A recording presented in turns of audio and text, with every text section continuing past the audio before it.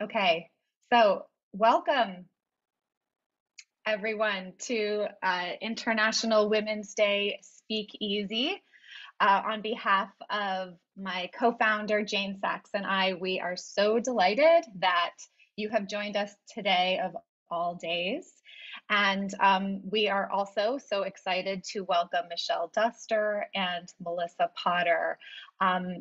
If this is your first entree into SpeakEasy, you've picked a really good one to start with. This is the one that we focus on feminist practices, feminisms, how feminism influences our lives, how we use it personally, professionally, and in all of our advocacy work and our passions. So today we are joined live by Michelle and Melissa, but we're also featuring video contributions from three other amazing feminists, Jeffreen Hayes, E. Patrick Johnson, and Megha Ramaswamy. We're going to do further introductions shortly and an intro to the program, but first we're going to do a little bit of housekeeping to make everything nice and easy for you all to use who have joined us today. So first of all, this program will be recorded. So you can watch it later, you can share it with other people, you'll be able to find it on YouTube and you'll have that link mailed directly to you. You'll also be able to find it on our website afterwards. So we are here to converse with the people we've invited on and to hear from you. So we always save time for questions and answers at the end. And that's where we want you to provide your questions right in that Q&A tool. So we're going to have chat enabled for the whole conversation, and you'll see we're going to be sharing lots of resources and links to things that we're talking about for further information for you. But when it gets time to Q&A, when my colleague Jane Sachs takes over, we really want you to use that tool because that's where we'll pull questions from. And that's a tool right in the bottom of your Zoom screen. Also, live transcription is enabled today if you'd like to use that tool. So if this is also your introduction to Monuments to Movement, it's a little bit about us. We are an international expansive organization that envisions, develops, and commissions public art work that monumentalizes movement making and collective action. We offer a new vision and an evolving process that is not just inclusive of the world's diversity, but also paradigm shifting, feminist, and centered in restorative justice. Monuments to Movements believes that monuments should elevate collective action, not hero worship. And we create conditions that support a more humane and just world. And we do all of this work within an intersectional feminist framework. So Monuments to Movements is a small staff, along with Jane and myself, the co-founders and co-artistic directors. We have Marcela Andrade, our operations strategist, who works on everything with us. And we're very excited this week to welcome our fourth new staff member, Aarya Malik, who is our digital media director. Also behind the scenes is our Zoom tech, Kelsey Bogdan, also a fantastic artist. So I'm so grateful for our team in helping us put this together today. Beyond this tiny staff, we also are part of an expansive international group of movement builders. To learn more about them, just go to our website. There's a page about movement builders, and you can read all about this group that we work with. Today, again, our third SpeakEasy, and it's the only one so far that hasn't been connected to a specific monument initiative. Rather, this conversation is the essential conversation that is foundational to all the other work we do at M2M, and that is feminist practices. So we wanted to provide a really quick statement about how we define feminism and how we expand the idea of feminism and how we expand the terminology around feminism or womanism or intersectional feminism or however you identify it.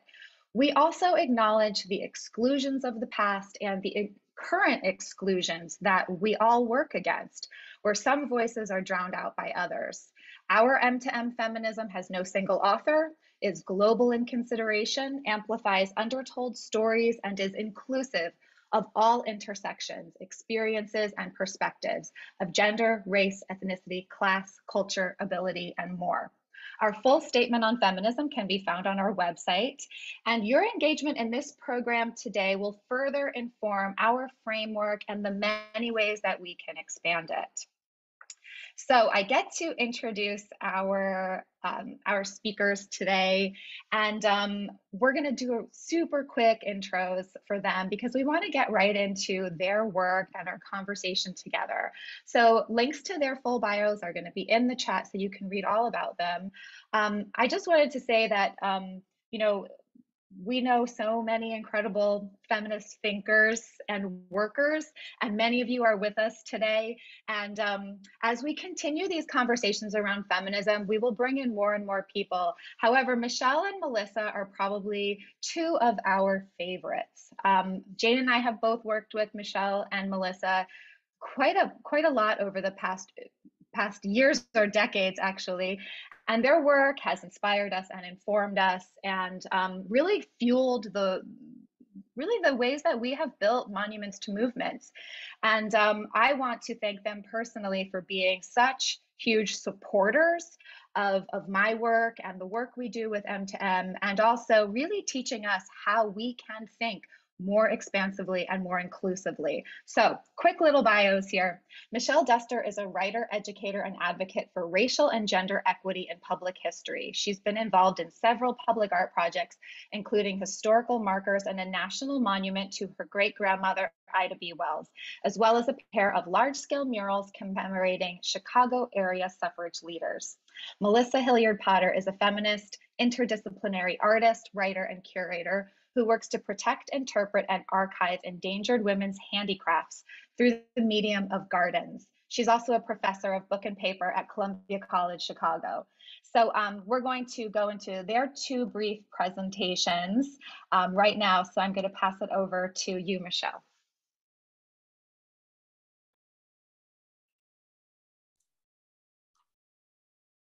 Thank you. So thank you, Neysa and Jane, for including me in this program, which is apropos for it to be on International Women's Day. And it also happens to be the day, which we never expected, to be the day after this anti-lynching, Emmett Till Anti-Lynching Act bill passed, which my great-grandmother was very involved in speaking out against lynching and helping this country understand what was really going on when it came to this brutal and lawless and mob-induced act that was really domestic terrorism. And so I guess it's just meant to be that, that we would be talking about monuments. Well, I've been focusing on making sure that my great-grandmother is remembered and celebrated and honored by this country for what she contributed. But to me, what I've been doing is bigger than my great-grandmother, which might sound like, how is that possible? But she worked, for her whole life on issues. And some of the issues that she was working on, we're still grappling with. So to me, it's more about focusing on what her point was with her work, and how we continue on with her legacy and her focus to make our country what it should be, what it can be. So I've been working to make my great-grandmother visible, but also her contemporaries and other people who were working in her vein. So next slide, I'm just going to be talking about,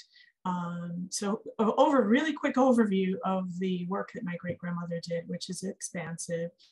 It's amazing that one person can do all of this in one lifetime, plus have 4 children and be a wife. I don't know how she did that, but she started her career as an educator.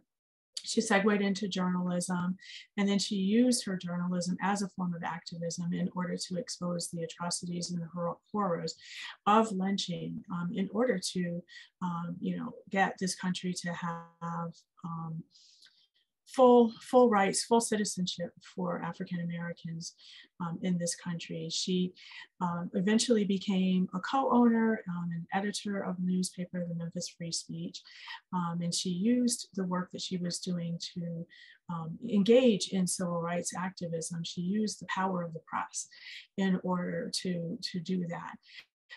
Eventually, she became one of the co-founders of the NAACP and a co-founder of the National Association of Colored Women's Clubs. Both of those organizations obviously were working for civil rights activism and full citizenship for African Americans and women. She was the founder of the Alpha Suffrage Club, which was an all-Black suffrage organization located in Chicago, in her quest to fight for the right for women to have the right to vote. And she got involved in a lot of local issues here in Chicago, which were around housing and education. And she did what some people consider today to be social work, which was providing housing and job placement for Southern migrants who were coming to Chicago from the South around the World War I. So that's a brief overview of the work that she did. And so I'm going to talk next slide about the work that I've been doing to help people remember her and recognize where we are today. We're all standing on shoulders, and we need to, as a country, and it's so crucial now more than ever, for us to recognize our history and talk about what really happened in this country, and so we can understand where we are today. So the first tribute and the only tribute for decades in Chicago to my great-grandmother's work were the Ida B. Wells homes, which was a public housing community that opened in 1941. And it was standing on the south side of Chicago in the Bronzeville neighborhood until it started to be torn down in 2002. And that was really the most prominent tribute to her in the city of Chicago outside of her home that was a national landmark. But once the homes started coming down, the Ida B. Wells homes public housing project, I felt very strongly, along with several other people in my family, that the city of Chicago owed her some kind of tribute for all that she contributed, not only to the city of Chicago, but to the country and to the world. So I started working on some projects that would help people remember her. So in the next slide, I'll show you an example of one project that took, this project, I started working on a committee called the Ida B. Wells Commemorative Art Committee in 2008 to have a monument created in honor of my great-grandmother. And it was a very complicated project, which required a lot of fundraising for me. I had never done anything like this before.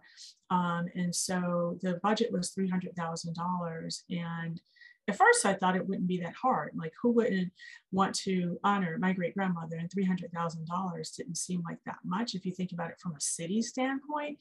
But it started to be very, very tough to raise that kind of money. And so I went to Alderman King in the 4th Ward and asked that we have a smaller project created, which I thought might create momentum and just to have something completed. Also, I wanted to make sure that we would remember that the housing community, which there's not one brick left, would be recognized and remembered. It was such a substantial location in the city of Chicago on the south side. And so I just merely asked to have this small marker placed at 37th and King Drive, which is on the corner where there was a sign that said, "Welcome to Ida B. Wells Homes." And so I felt that was so significant. And we're in a process of plan of transformation where, urban development, whatever way you want to refer to, basically a lot of changes happening in different communities around the city and actually around the country. And there's a form of erasure that happens when there's this sort of gentrification. And so I did not want there to be erasure of the community of the Ida B. Wells homes. And also I asked for an honorary street name so that whenever there's all of this new development in the neighborhood, people would be forced to remember that Ida B. Wells was such a significant player in that neighborhood. Her house is about a half a block away from this street. So if you ever get a chance to go to 37 King Drive and you can get a closer look at this marker, you can see that there's like an etching of the housing community, information about the housing community, that there were over 1,600 units, that it was from King Drive to Cottage Grove, from 37th to 39th. So, I mean, it was a very significant housing community.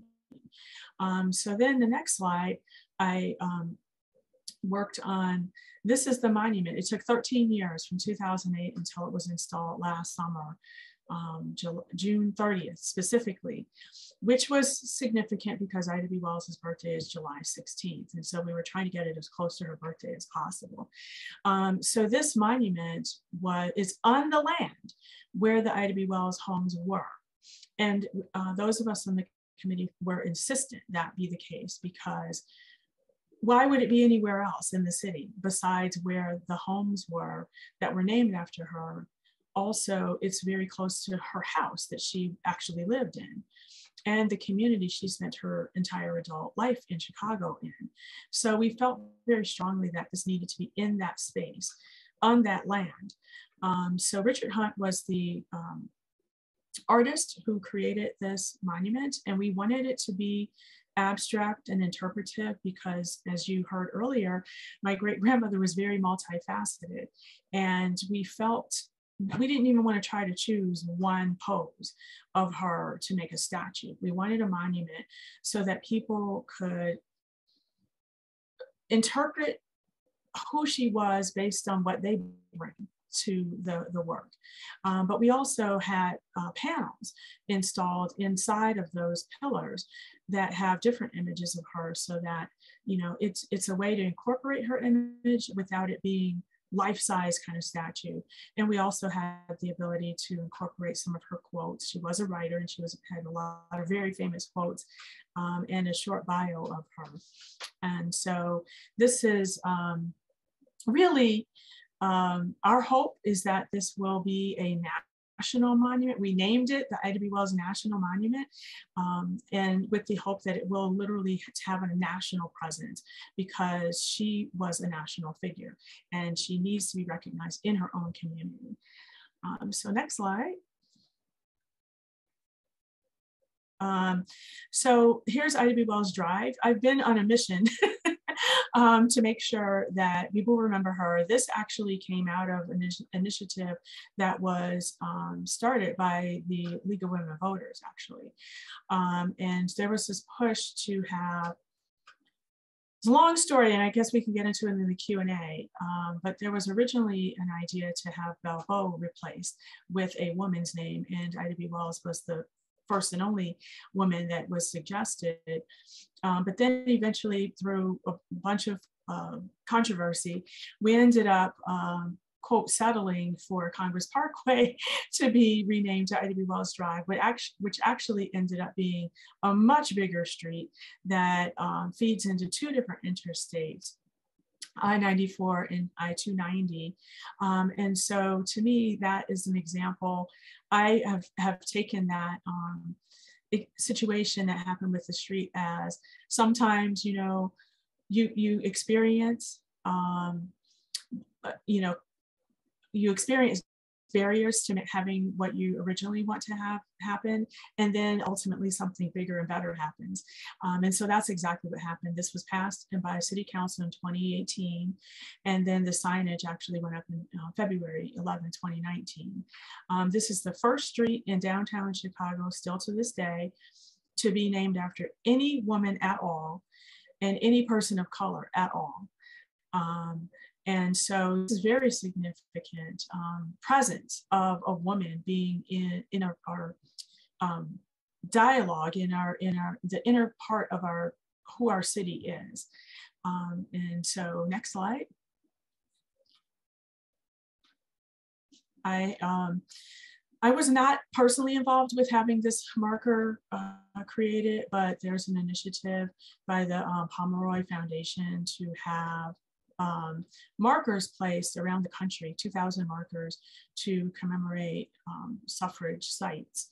And so the site where my great-grandmother's Alpha Suffrage Club met, which was at the Negro Fellowship League at 3005 South State Street at the time, that's the location that was being recognized. So we got as close as we could. This marker is at 31st and State, which is on IIT's campus.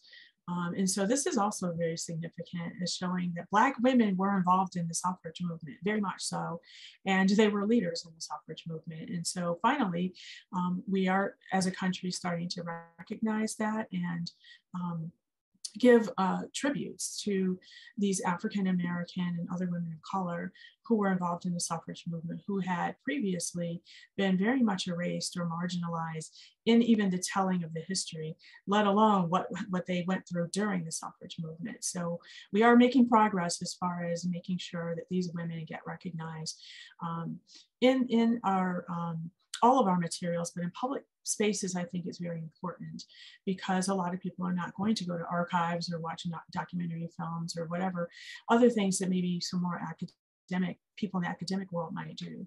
So having this information in public spaces that people can easily access when they're just walking down the street, I think is very vital in order to making sure that this history is known and recognized. So next slide.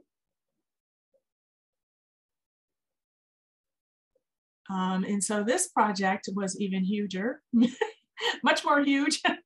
I came up with this idea to have a mural created in Chicago to recognize local suffragists, because there were several projects that were happening around the country with the idea of them being installed or completed in 2020, which was the centennial of the 19th Amendment. And what I saw happening in other parts of the country, I thought they were important, and obviously they need to be done in order to recognize some of the leaders of the suffrage movement. But I felt very strongly that the suffrage movement was not about one or two or three women. It was a movement of thousands of women over almost 100 years. And so how can you capture that kind of history by only showing one or two women? And so I tried to think of ways that Chicago could be a little different than some other cities that I saw doing work, and have a more sort of inclusive way of recognizing these women and show this collective action and generational, multi-generational work. And so I thought that maybe we can do this in a mural versus other forms of public artwork, with the idea that you can show multiple people. I originally thought we could, have wording, text and things like that in order to kind of tell the story. And so I pitched the idea to several people, and we assembled a committee called the Chicago Women's Suffrage Tribute Committee. And we got this particular wall, which is it happens to be 33 East Ida B. Wells Drive is the actual address, but it faces Harrison on 600 South, and it's on Wabash. And so this is what we came up with.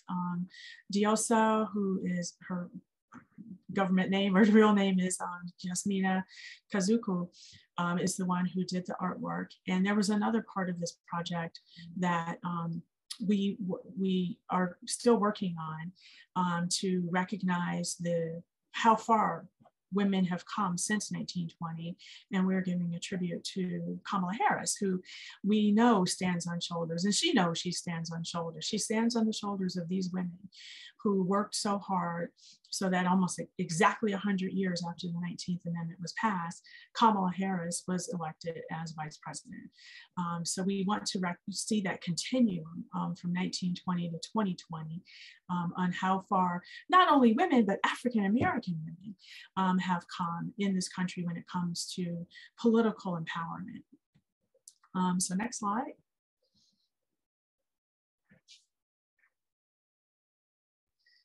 And so to conclude, what I'm doing in recognizing and helping push my great-grandmother's legacy and work to the forefront in our country's history, this telling of the story of what the United States is and has been, to me is bigger, like I said, than my great-grandmother alone. I feel very strongly that it's important to put her into historical context and put her into positions of making sure that that people know that she worked in collective ways with other people. And so we as Black women have been part of this country for over 400 years, and we have 400 years of history that need to be recognized. And we need to be recognized in all aspects of our society, including public artwork. And that's what my goal and hope is. So thank you very much. And I'm sure Mel will add more.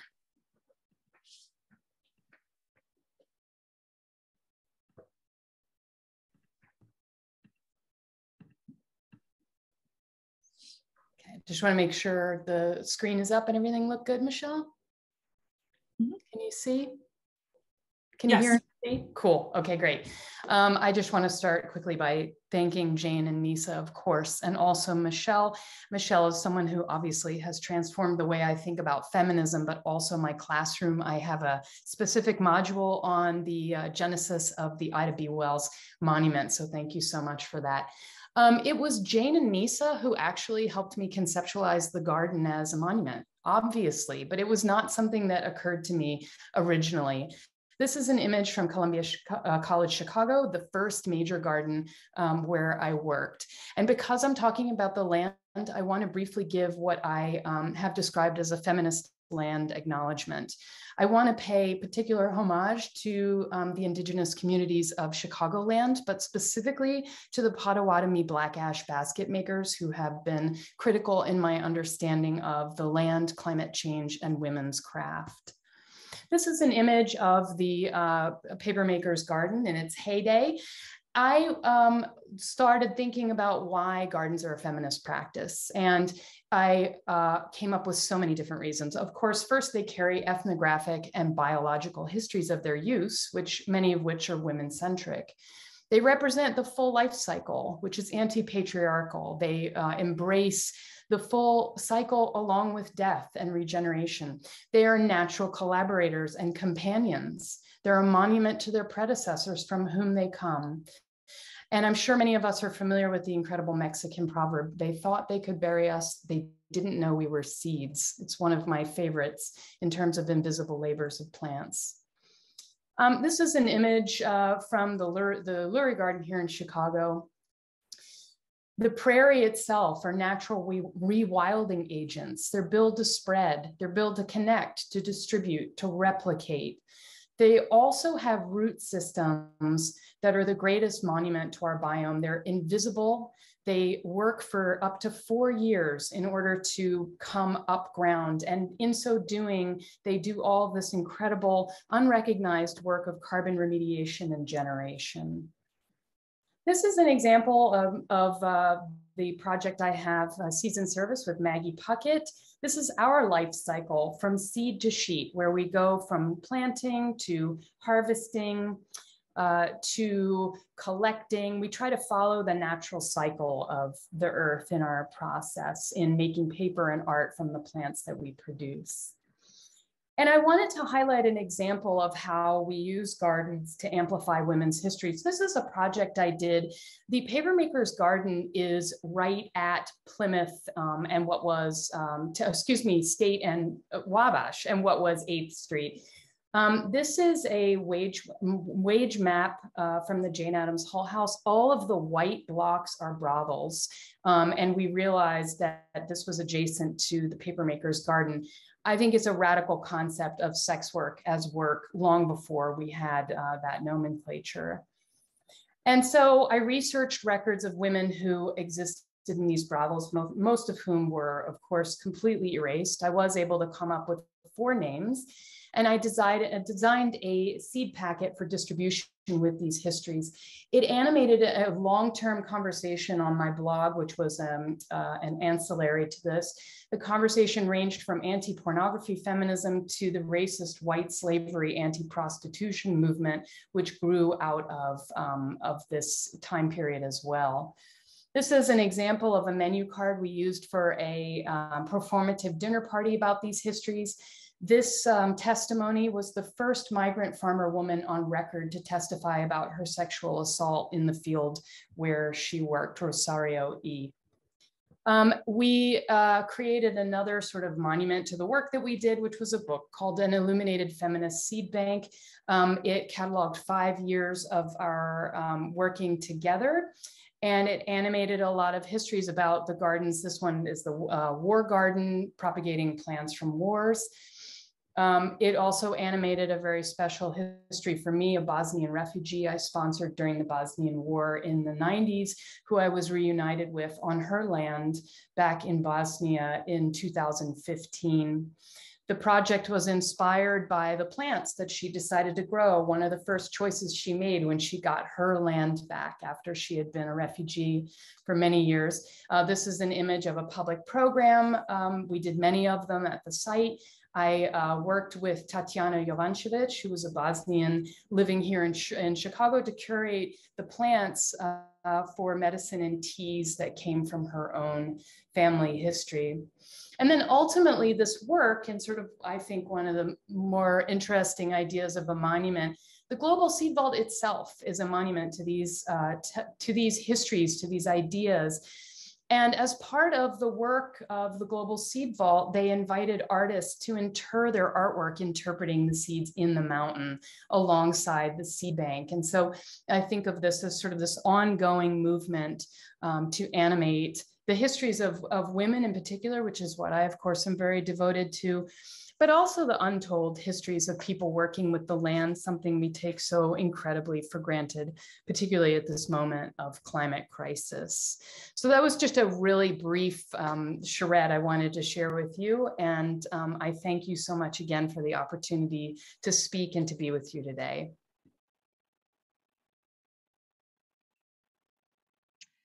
Thank you so much, Mel and Michelle. We're going to transition really quickly to our videos.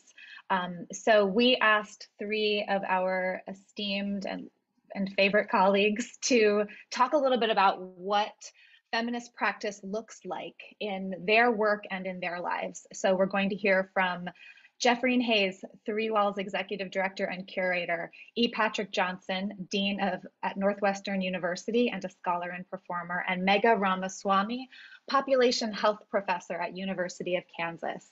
So let's watch these now.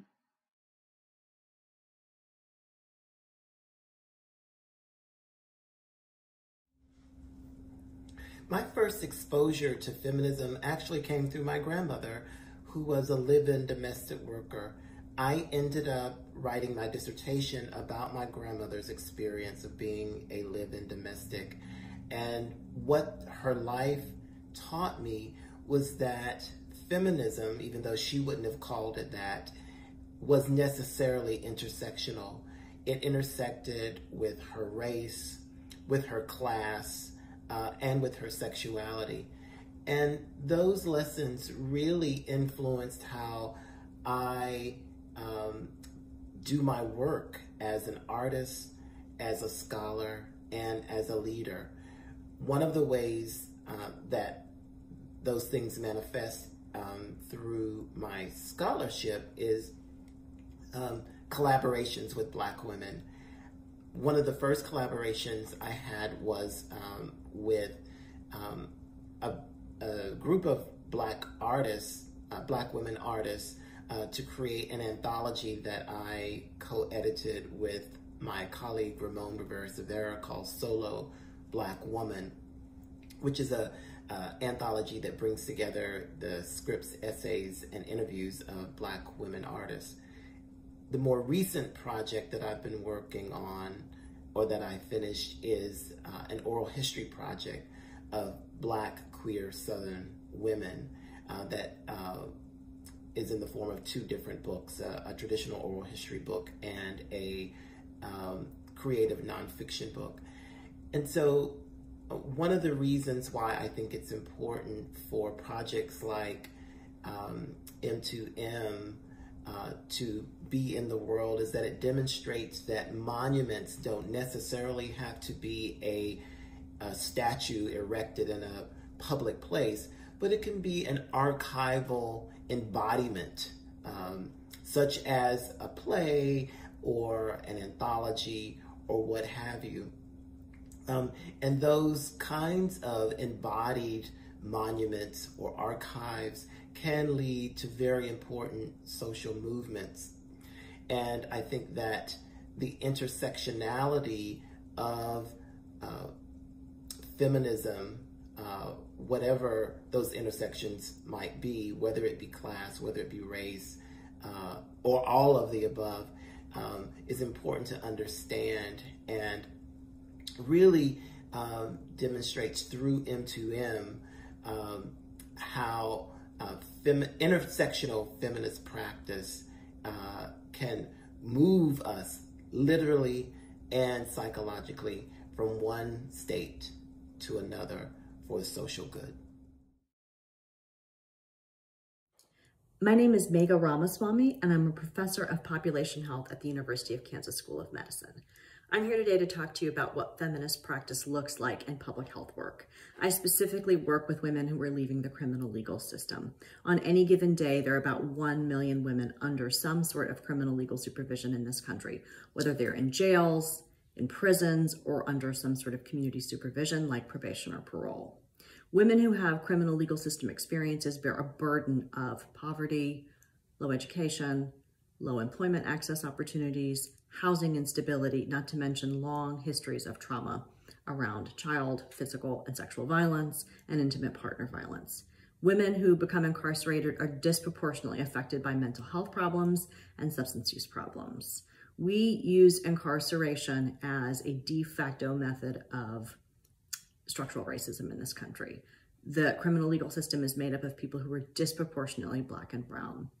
And so one must take an intersectional lens when thinking about the context in which women end up in the system.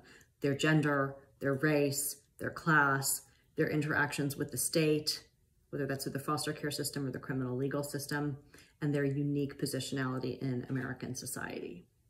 So I develop public health interventions for women in the system, which means that we try to talk to women in jails and as they're leaving about their health. And in my case, it's women's health. It's cervical cancer prevention, breast cancer prevention, sexually transmitted infection prevention, and reproductive goal planning. So what does that look like? Well, number one, we reject status quo assumptions about women. We meet women where they're at. When we go into jails, we frequently say to women, this is a no judgment zone. We listen to women's voices, we think about their own experiences, we take a trauma-informed lens to the way they're talking about their health issues, and we treat women as experts of their own lives. Secondly, we leverage social capital frameworks to think about how women can help each other. With reference to women being the experts of their own lives, we have found that when we work with women, they know how to navigate health resources. They know where to get bus rides, they know who the best doctors are, they know where you might get arrested in an emergency room, and that is information that other women can use. And so we think about the women we work with as having tremendous amounts of a certain kind of social capital that can help other women in their same circumstance navigate resources, avoid further criminal legal system involvement, and just lead to better health and social lives. As I said, we also sort of take an intersectional lens when we're thinking about how women move through the world. We are always paying attention to dynamics of race and class. And when we think about health, we think about it in context, right? So how does health unfold given lots of homelessness, given active drug use, given limited access to health and mental health care? The criminal legal system in the United States has really become a method of treating mental health problems and drug problems. And let me tell you, that is not their function, and they don't necessarily do it well. It is an inappropriate response to the circumstances with which women find themselves in the criminal legal system in the first place. So when I think about feminist practice in this context, I am really thinking about appreciating that women are the experts of their own lives, number one. Number two, I am thinking about women as being able to help other women, leveraging their own unique social capital. And number three, I'm taking an intersectional lens, thinking about how women's unique position in terms of race, class, gender affects their ultimate health and their ability to take care of their health and have good, happy lives. Thank you.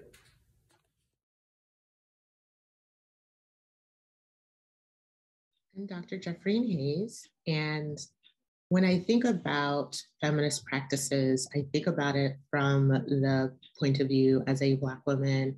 I consider myself a Black feminist who puts it into practice in all areas of my life.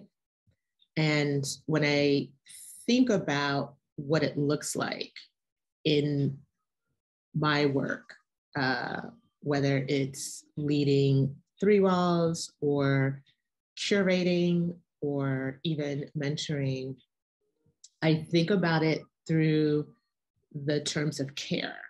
And so for me, it looks like love, it looks like transparency, it looks like vulnerability, it looks like intimacy, and it looks like accountability. And I believe that these are all acts of care that truly come from a place of feminism. It comes from a place that I have witnessed in my own life with the Black women who are part of my life. And I believe that these acts of care are integral to relationship building.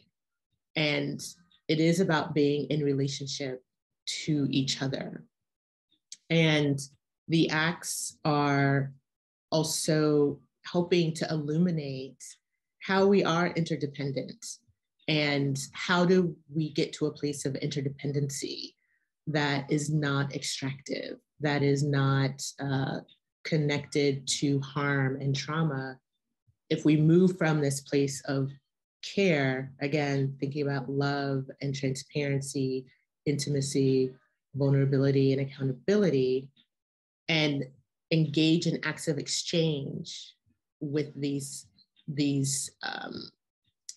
intentional ways of being, these values, and reciprocate, it really does lead to a generative place of where the projects can leave a morsel or two of good behind rather than extraction and harm. And so that's what it looks like to me. That's what I've seen. That's what I've experienced in many projects that really do center or come from a place of feminism.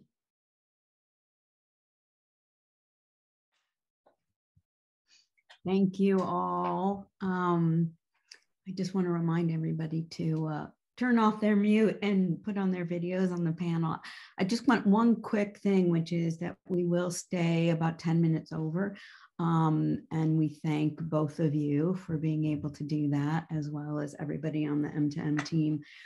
So put your questions in the Q&A if you can't stay, and we'll try to answer them all, and you can listen to the last couple minutes of the recording. I just want to re-emphasize that our feminism is gender inclusive, identity inclusive, recognizes a plurality of different feminisms. It's about a humane, just, creative world. And I think from the videos you can see it's holistic. It's about mind, body, intellect, soul, spirit, and community. So I just want to do some short reflections on the videos and then invite Mel and Michelle to briefly comment or weave them into your answers as we go along. But, you know, Megha really talks about being agents and experts of our own lives. And imagine if what the past and the present would be like if that actually were true, and if female identified and women identified would be in those roles and have that kind of power in their lives. And I think it's part of what we're all working towards. Jeffreen talks about a feminism as a culture and life practice and socio-political organizing as acts of care. And so she speaks about intersectionality of love, transparency, intimacy, vulnerability, accountability, and that these are fundamental acts in relationship and exchange. and are generative. It's not something that has a period on it. It's actually one of those great gifts that keep on giving rather than some of those others. E. Patrick, he really talks about a legacy of intersectional feminism, not necessarily in language and identification. His grandmother lived intersectional feminism before it was a named concept. And it really was about race and class and gender. And she passed that on to her grandson who would base his scholarship, his artistic practice, and his leadership, and his life's work on that living model. And really, he talks about how that moves us literally and psychologically. So I really can't thank our contributors enough for adding even more nuance and dimension and layers to what we're talking about today. So I just invite you, Melissa and Michelle, if you want to briefly comment on those videos, and then we can kind of move to some more questions, and we'll also be pulling up questions from the Q&A chat. Well, one additional thing I found really thought-provoking in Jeffreen's was this idea that a practice can be harmful or helpful. This idea that that our whole society is really extractive. I loved the use of that word. And of course, that could be quite literal in terms of extracting the land, but it also can be extracting of one another, of others' labor, of others' beings. And so I was really interested to hear her use that word, and I wrote it down, one that I think that I will continue to use. And then, of course, there was questions about invisible experience, the experience of a domestic worker whose narrative is rarely, if ever, shared. And public health and all of these things that women experience in their lives that we end up blaming them for, like drug addiction, like lack of ability to care for their children. I found that really powerful too. And thinking about how a practice also seeks to rigorously question that which is invisible from the public eye. So I found them all really thought-provoking. Michelle, do you want to add anything now? I would just quickly add that overall, the sort of message that I got, or the thoughts that sort of resonated with me, were just the idea of ownership over your own story, over your own narrative, and over your own life. And so. And I mean, I think we're still struggling with that today for women to be able to have agency over their own trajectory in life, and sort of the idea of criminalization of victimhood. And so that sort of theme runs through a lot of the work that I've been studying for a while. That people are sort of blamed for their own situation in life, and then criminalized for what they have to do in order to navigate those lives. And that we live in a society that is very punitive versus restorative. And so these people in situations are sort of marked as voiceless and powerless when they actually do have power. And so, giving them the power to speak for themselves, I think, is what I personally feel is very important. Yeah, I couldn't agree more with both of you. I think the idea of agency and being the kind of experts of our lives. And that doesn't mean experts because we get everything right, but we also have a chance to experiment, risk, make mistakes, learn, right? I mean, that's also part of the power of an equitable society, right? Who gets to actually be really engaged in a process of kind of their human capacity. You know, I want to talk something that really came out in your presentations and really leads to a question that Neysa and I had is, you know, both of your work is really about kind of multiple lives and incarnations of your practice, figuratively, metaphorically, actually. I mean, even if you look at kind of the roadway named for Ida B. Wells is really about the tributaries of justice, right? And how it connects in a map of our world, right? And Mal, you know, of course, the kind of incarnations of seeds and growing and land, right? And so I wanted you to each talk a little bit about your practice and really like, what does feminism and feminist lenses, tools, strategies look like to you? And why do you value those tools and perspectives to do the work that you want to do? And of course, you know, why are those values that should be applied, baked in to public art and public space?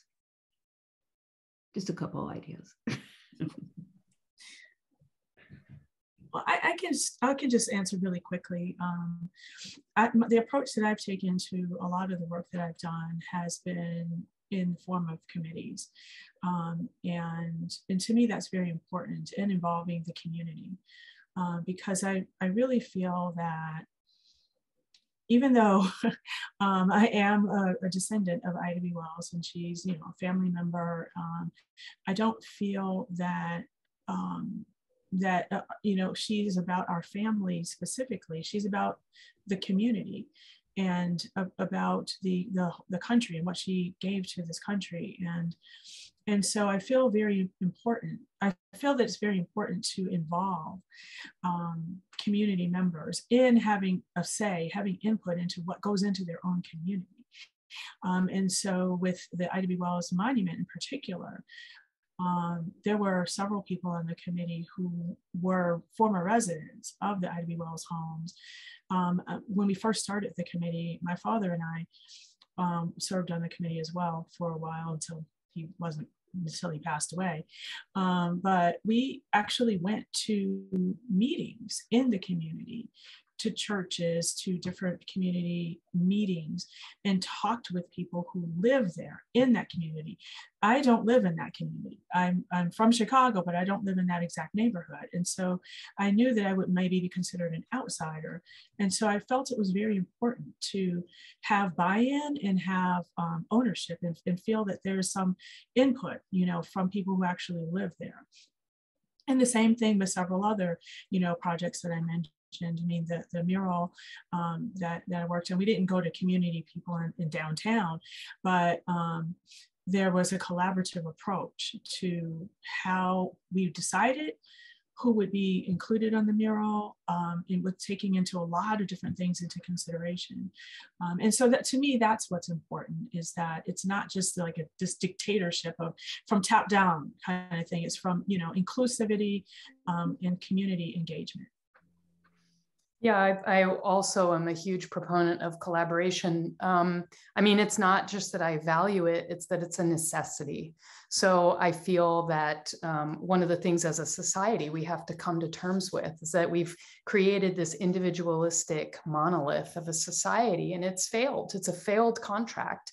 I mean, except perhaps for the 2%, but I'd argue it even fails for them spiritually, psychologically, and emotionally. Vandana Shiva, the great eco-feminist scientist, believes that we have a future where women lead, or we will not have a future. And that's not, I don't believe that as sort of an essentialist argument. I believe that we have literally marginalized 50+% of the world's population from accessing basic needs and from participation in a civil society. So, you know, that feminism is really the only way forward. I don't, you know, again, I don't see it as something that's a choice. I also don't see collaboration as a choice. We do this together or we don't. And of course, a garden teaches you that from ground up. You're collaborating with the earth, of course, but the labor of working at scale for farming, gardening is a collective practice. So yeah, I definitely echo the collaborative aspect of feminist practice for movement building. Well, what you're both talking about really is, at the core of monuments to movements, right? There are no movements without collective action and commitment and various roles and perspectives, right? And so, these are not things that are done alone. There are some things we can do alone and some things that absolutely must be done collectively. And so we can't build a just and equitable world alone, right? And so I think, part of what you're talking about is the relationship between movement building and feminism is essential. And could you describe in a little bit more detail what that looks like, in terms of narrative change, visibility, inclusion? Like, what are the principles that relate movement building and feminism, including communal acts?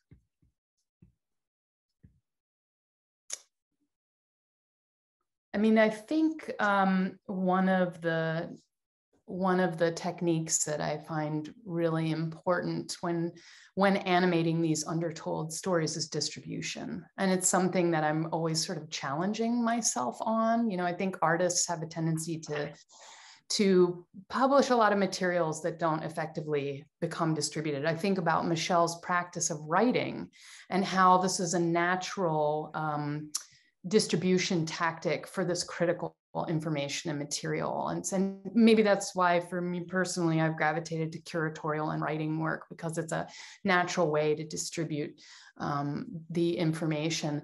And then I think for me, I argue about ephemerality as a form of acceptance and feminism.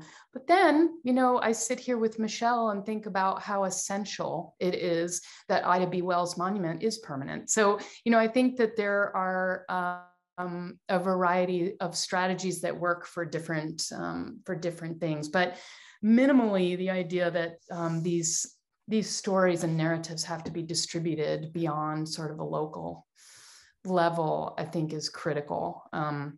Yeah, I'd love to hear Michelle's thoughts on that. Well, I mean, I think about when it comes to my great-grandmother's life, and I think about how she was involved in the Black Club Women's Movement, which was obviously a very collective way of addressing issues that affected women in general and Black women specifically. So this idea of collective action feels like we have a long history of that. And I think it probably is because of the way our society, and I'm sure maybe other societies around the world, are set up, where women traditionally have not been in major seats of power. And so in order to have power, there has to be a collective way of organizing together in order to have a voice that can sort of combat the male-dominated seats of power. And so I think historically, from a necessary standpoint, women have a longer tradition of working together in groups in order to mobilize, in order to affect change. And so that to me is sort of a tradition that comes along with just the reality of being women, of being, female identifying people. That, I think that happens a lot of times when you're part of any kind of marginalized group. You have to have collective action, because as an individual, you're sort of drowned out. So you have to build coalitions in order to make things happen. Wonderful. Let me ask you another question briefly, to kind of answer it briefly. I still haven't gotten reading all the incoming messages on Zoom. I probably haven't gotten it right in life either. But so then I'm going to ask you guys a question, and then after you briefly answer it, I'll ask a question from the attendees, our comrades, I'll say.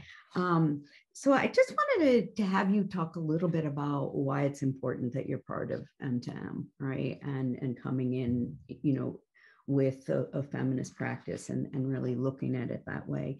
And then also, why should artists and cultural workers, and social justice workers adapt feminist frameworks to producing work or doing that work, which is not necessarily related to feminism or gender equity. It is a framework of being and a philosophy and a way of living that's not just kind of in one lane. So one, your role and why you want to be part of M2M, and then that question. And then I'm going to take this great question from the audience. And again, it's a couple minutes after 1.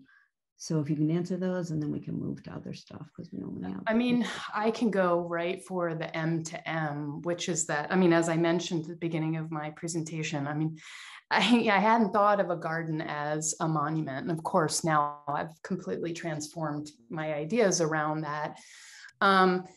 I think that M2M on so many levels is, first of all, extremely timely, because now is the moment we need to totally rethink public space on so many levels. From climate crisis to public space to our cities post-pandemic to Black Lives Matter to, the crisis, so many crises of human involvement. Of course, I think about Ukraine right now.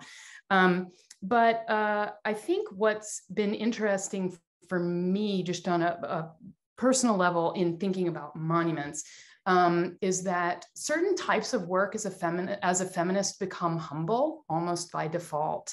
And this is a real issue. I think even of like Gloria Steinem at Ms. or something, there's a lot of kind of behind the scenes work. And M2M, with this idea of the monument in a lot of different iterations, I think has helped me kind of scale things up, again, towards this idea of distribution, but thinking, how can all of this collective work that's happening, how can all of this work that in many cases is behind the scenes become public and transformative? And I'm really at the germinating stages of conceptualizing what that means for not just my practice, but also my engagements with others. Again, I think about the Potawatomi basket makers and their work with seed saving, really powerful, but also on the ground kind of work. But yeah, those are some of my thoughts on the importance of M2M and making things public, coming into the public with a feminist practice.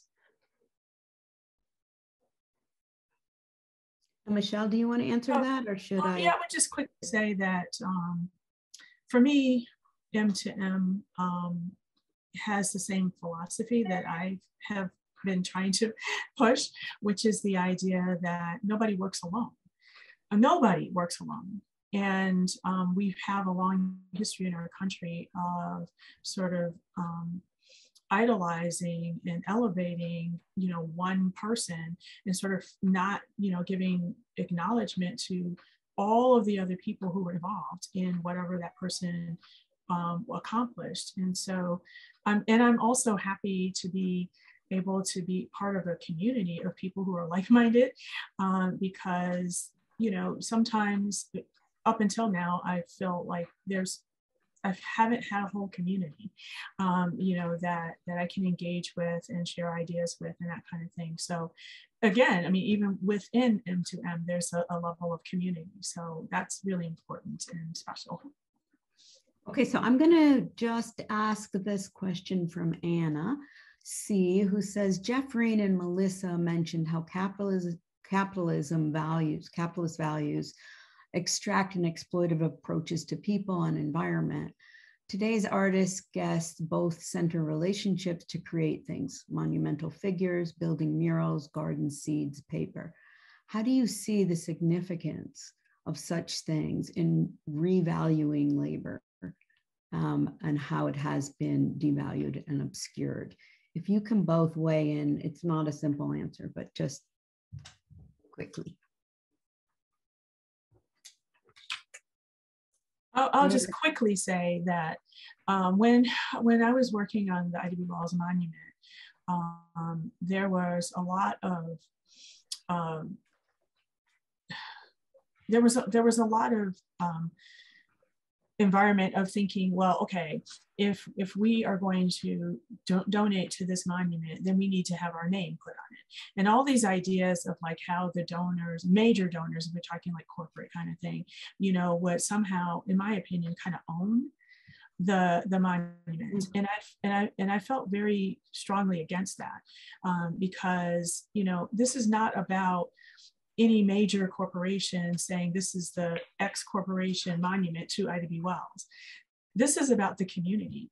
And so that made it harder to raise money because we needed to have people who thought the same way. And so that idea of who owns, you know, the work, and it shouldn't be the people who financially back it, should not feel like they own it. They just should feel like they're supporting it. And so that idea was very eye-opening to me and a little disturbing. It's, you know, it's interesting to think too, Michelle, about the way you described something that could become monolithic, monument to a person, and how that legacy becomes transferred to a community, something that they feel ownership of. And I think that's sort of the crux, the nexus of what we're talking about. I mean, from my perspectives of eco and material feminism, fundamentally, I've come to accept and am working on in my own practice that nothing is permanent, whether we erect a permanent monument or not. These things are always shifting and changing, dying, regenerating, rewilding, coming back to life, or not. I think M2M has embraced that as part of the philosophy as well. But I also think that artists work really well in the space of contradiction. You know, there's a contradiction to making more things in a time of climate crisis. There's a contradiction in making a monument in the manner that we are questioning about monoliths, right? So, and that doesn't have to be a bad thing. I mean, I think one of the things in my teaching, which has been really tough, is that we've become monolithic in our thinking and are not embracing the contradiction. So perhaps a feminist practice is also embracing contradiction and understanding that's sort of the natural order of things, and that we need to become more ephemeral in the ways that we go through the earth, and at the same time erect the monuments and ideas that will help people transform how they think and who they are. And that's sort of a non-answer answer, but it is the space where I feel like I'm living right now as an artist. Thank you both. I mean, it's incredible, all of the things that you're saying, and this should have been a 2-hour program, and I'm really sorry that it wasn't. Although, Michelle, I'm sure you're going to be fielding calls for days. I just want to remind everyone that the next M2M live program, SpeakEasy, is on Tuesday, April 19th, and we will be joined by former Justice Albie Sachs, an ANC leader, and the CEO of the Constitutional Court Museum, Vanessa September, really talking about next-gen democracy, because God knows we really need to talk about the evolution of democracy. And I'll just end with really a quote from the amazing, incomparable Bell Hooks that really talks about, to be truly visionary, we have to be rooted in our imagination. We have to root our imagination in our concrete reality, while simultaneously imagining the possibilities beyond that reality. And I think we believe that artists and social justice workers are really creating a reality before it is. We imagine what could be. We are not necessarily living in it, and we may not live till the time it happens. But I can say that both of you are deeply engaged in creating a reality before it is a reality. And I think Neysa and I would really like to deeply thank you for that work. And we are really honored to be within your community. So join us in April. We will paste the link that you can that you can join with. I'm sorry. Or you can go to M2M's website. You also can connect to us through your RSVP that you got for this program. And I thank you all for joining us. Thank you all. Thank you for joining us, everyone. As well as what a beautiful discussion. Yeah, and our contributors on video, we thank you so much. Megha, Jeffreen, and E. Patrick. Thank you. Happy International Women's Day. Thank you.